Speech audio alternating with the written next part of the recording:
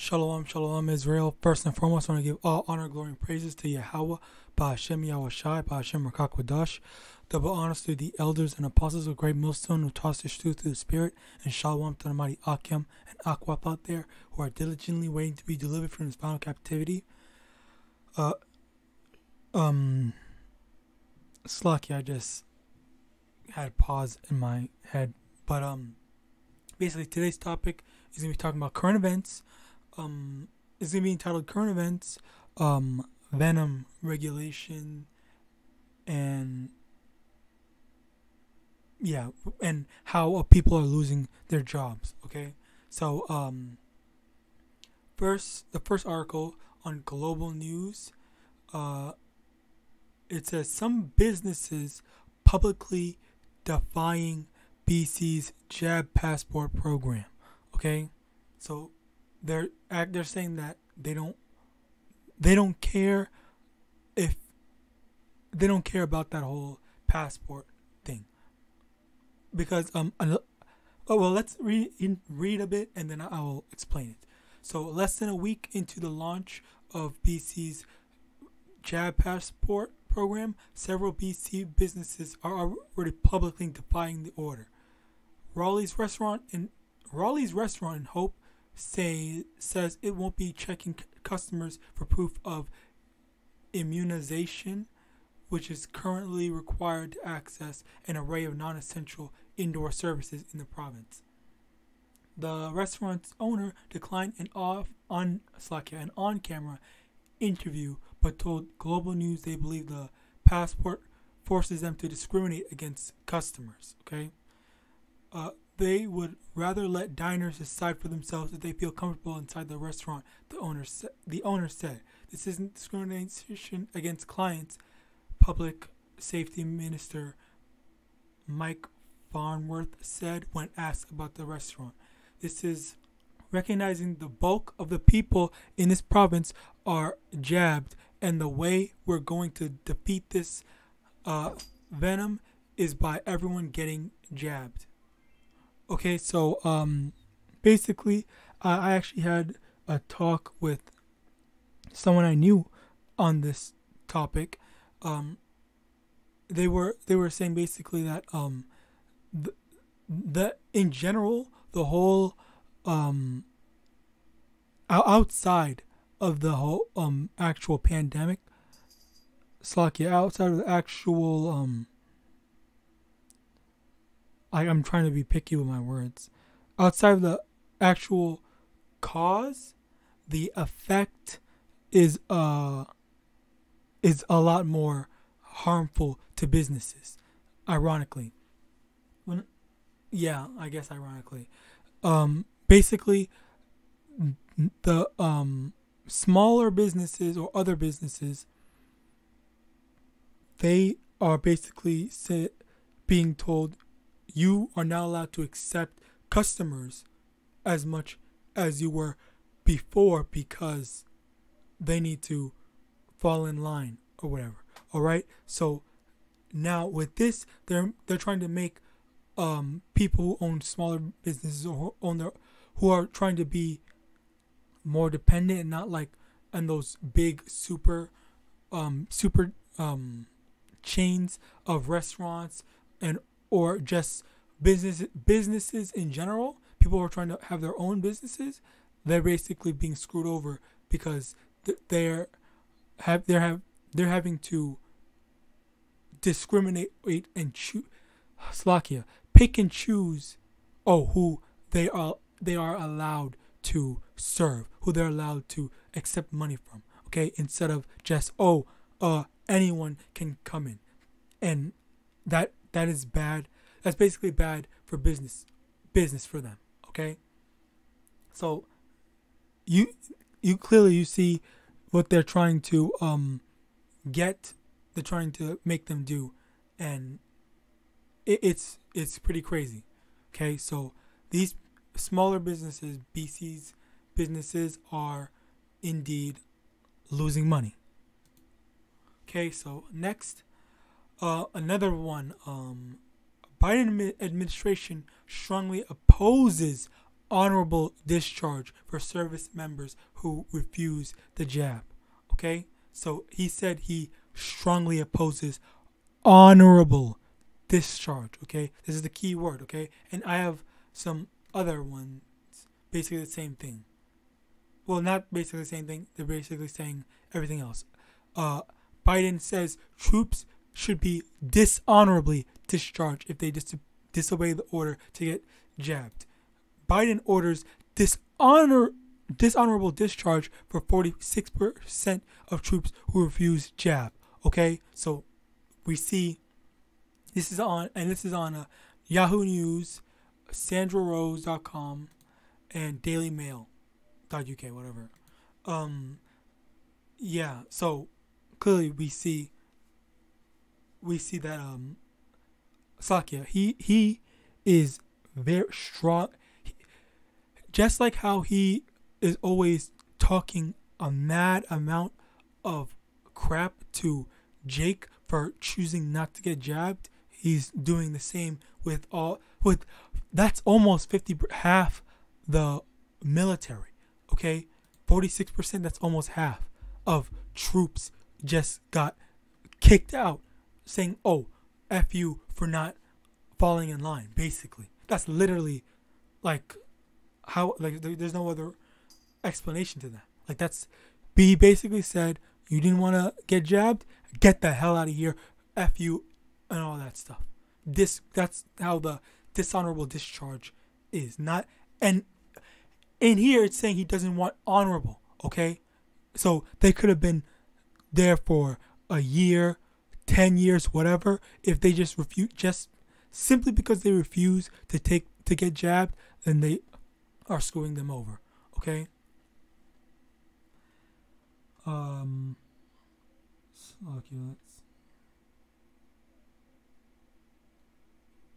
yeah, that's basically it on that. But going back to this and how I was talking about the businesses, right? So they're saying basically the small business owners, they are losing out on money, and like I said before, the government wants the people to rely on them for everything. All right.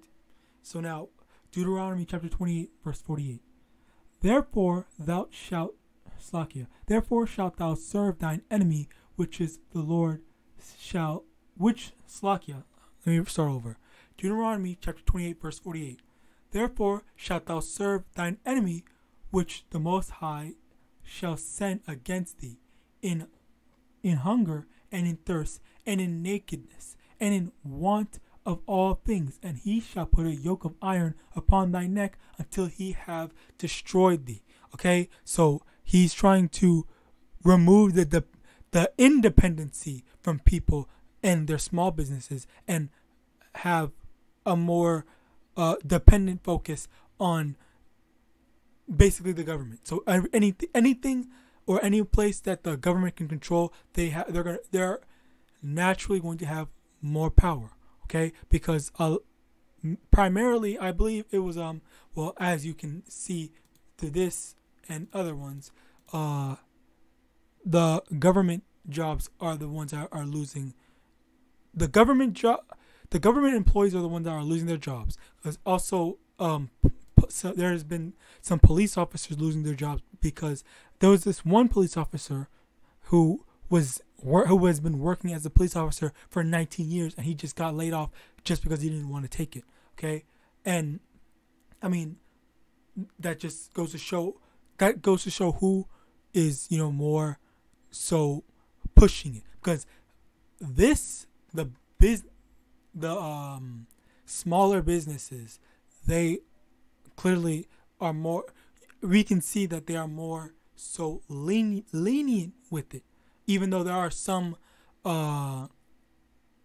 regulations, like a regulation that said if you have more than 100 employees, they all have to be jabbed. All right. So there are some things, but it's more so the government run businesses or the government run places that are more into pushing out getting jabbed to continue to work, okay?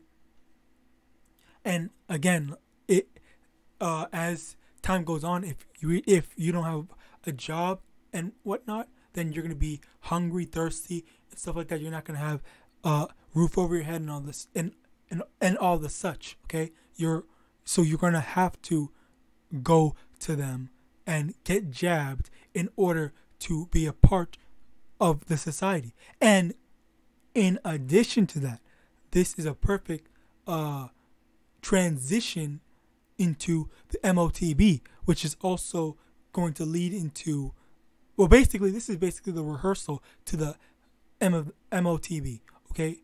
The RFID microchip, which I hope I can say that, Slakia.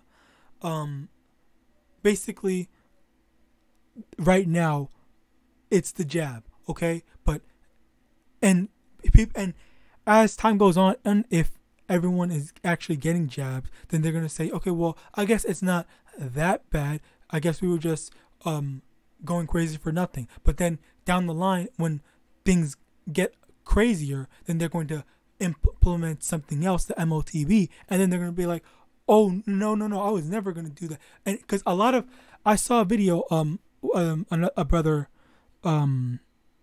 posted, a GMS brother posted, they said, it was basically talking about how if you ask most people today, just not even Jakes, but everyone in general, if you're going to take the MOTB, then they would say no, they wouldn't. But if you look at the time that they're going to be in at that time, like if there's absolutely no way for them to get food, water, or anything, if there's no way for them to actually have a roof over their head or have the supplies that they need, then and that time, then that's when most people are going to fold, okay? And most people are gonna just take the MOTB because they're gonna be very carnal. They're gonna want said food, water, and whatnot. All right, so that's the thing, okay? And we look at that through and in here, Revelation chapter 13, verse 16.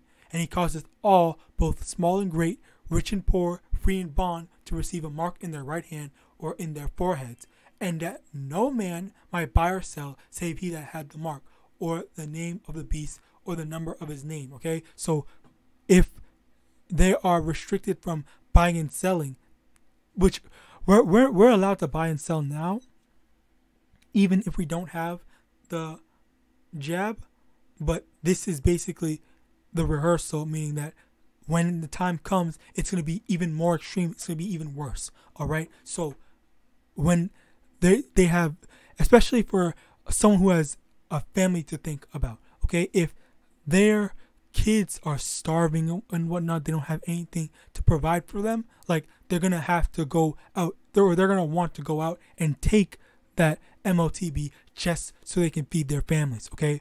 That's the desperation that the desperation and desperate times that they're going to be in, okay? But you can't fold like that. Not for your kids, not for yourself or anything like that, all right? Okay, and Proverbs chapter 29, verse 2. When the righteous are in authority, the people rejoice. But when the wicked beareth rule, the people mourn. Exactly. That's why most of all we need YAHAWASHI in rulership. We need the Israelites in rulership. We need YAHWAH BASHIM YAHWASHI to remove Esau from his place of rulership. Okay, because we're sick and tired, and we're just over this whole oppression and just wickedness. All right, it is a very horrible time I'm right now. Okay. So, with that, I hope this lesson was edifying. Don't fold under pressure. Don't fold because, you're starving or whatnot. Have faith and trust in the Most High that He's going to provide for you. All right. Let me get that other precept.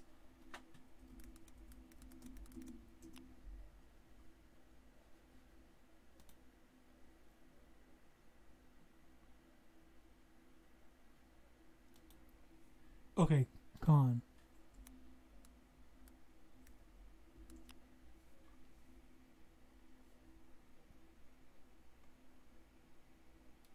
Okay, so Luke chapter 12, verse 22.